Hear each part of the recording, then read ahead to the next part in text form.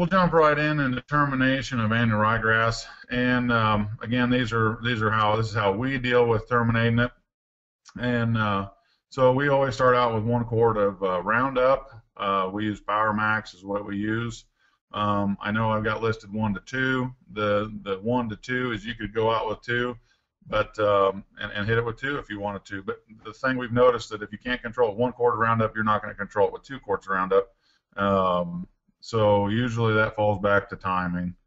So 1 quart of Roundup, we use 1 quart of 2,4-D.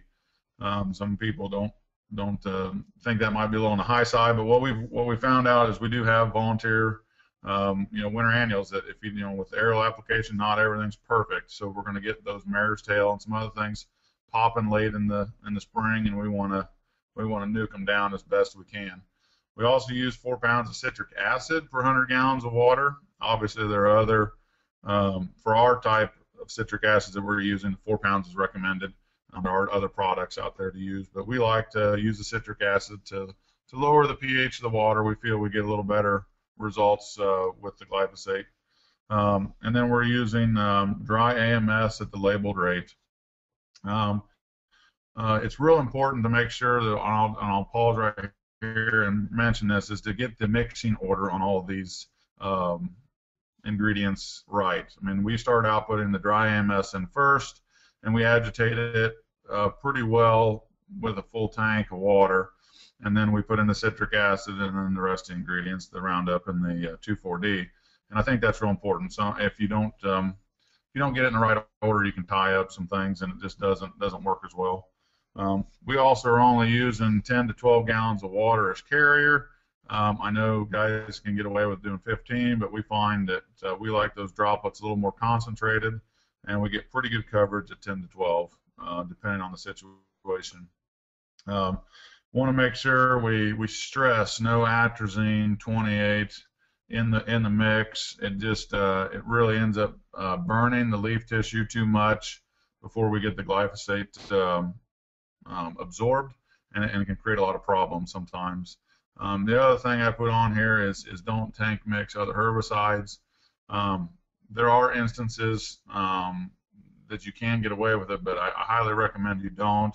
Just make it a 2-pass situation, especially if you're going with a pre-emerge herbicide. Just burn things down and then go back and pre-emerge them. I think you'll be happier in the long run and get better control. And then of course we talked about the proper mixing order already. Timing on the spray.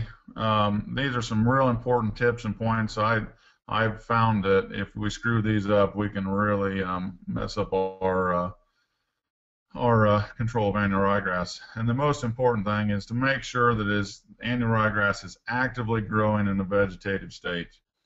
And that doesn't mean it just turns green. And I've got listed on here, when it's time to mow your yard, it's time to spray annual ryegrass. Our yard has turned green a little bit here now, but it definitely hasn't grown any. And our annual ryegrass is starting to turn a little green out in the field right now, but definitely not even close to time to spray.